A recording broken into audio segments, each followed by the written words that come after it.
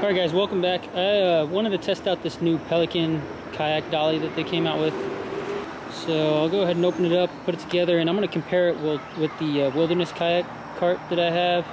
And we'll just see, because this one's about half the price of the wilderness, and it looks like it has a lot of the same features and functionality. So put it together. Pretty straightforward.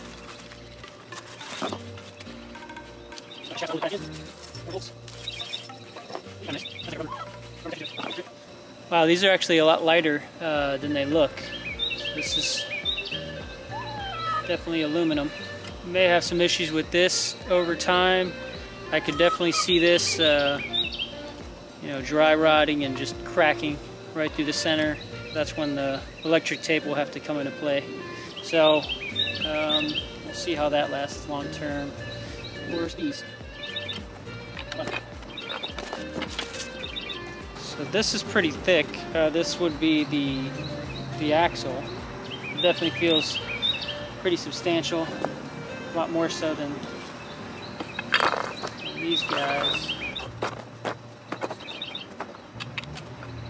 I think on the wilderness kayak cart, it has the ability to install it on either the top or the bottom, and that kind of depends on your hull, on the hull that you have on your kayak. So mine, I'm guessing I'm going to need a little more clearance. I have the W hull on there, and I'll show you what I mean by that here in a second.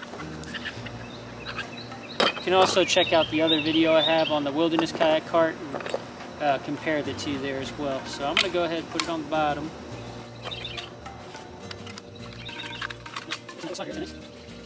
Oh, before that, these are, again, I'll put these on the axle, so this is going to be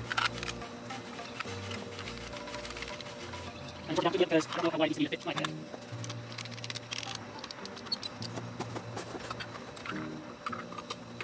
And again, go each side just to have the same groove down the center. And watch this channel here.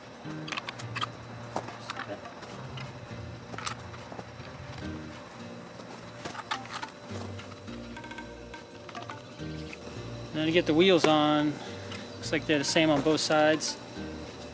These are foam filled. He has a green tire. So, I'll just back up here.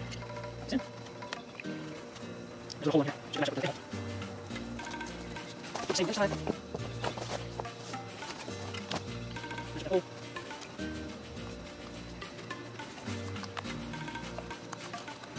Put the thing back with the same section. And that's it. So it is definitely not as firm as the wilderness, but the wilderness is also rated at like 500 pounds or something crazy. So I think that this would be fine. But let's get the other kayak cart, the wilderness, and we can put them side by side.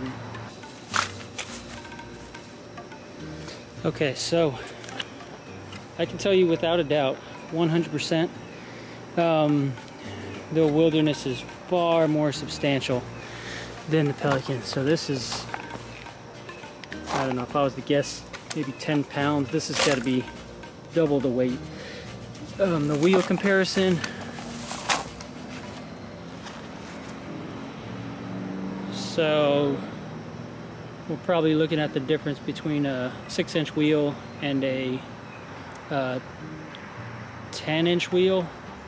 Yeah, I mean, it's significantly large. Another thing is there's a larger sidewall on the Pelican kayak cart, but it's not really going to make a difference because there's no flex to it. It's all foam.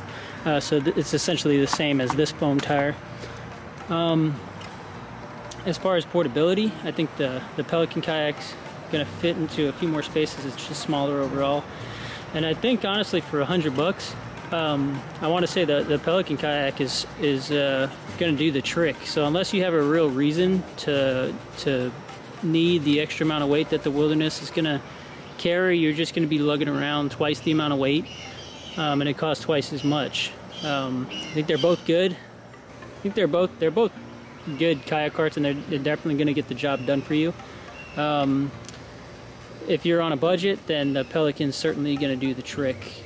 One issue you might run into is just the track. So you can see how much wider the Wilderness wheels are over the Pelican.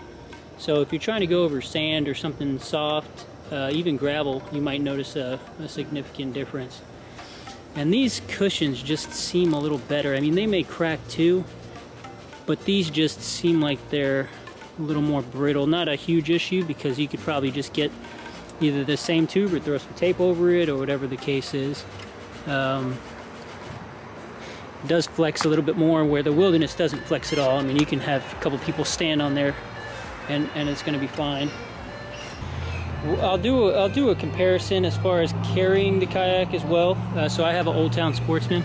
I don't have it here right now, but I will do a comparison video so you can actually see how these perform. But the nice thing is both widths are adjustable, so you can see there's these hatch marks on this one, and there's the same hatch marks on the on the Wilderness as well.